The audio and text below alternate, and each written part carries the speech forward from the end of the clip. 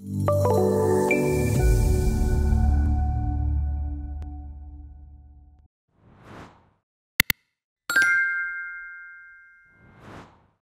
is common for design projects to contain additional project-related data such as reports, images of equipment, specifications, and product documentation. This data can be in the form of image files, Office documents, PDF files, and URLs.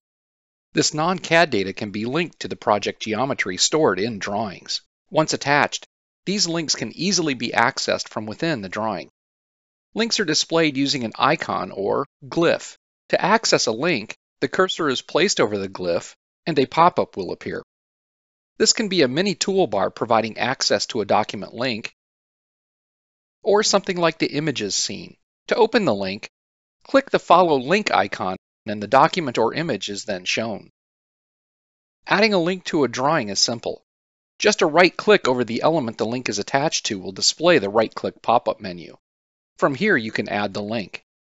Browse to the file location, selecting the desired document or image. The link is then added and is immediately usable in the drawing.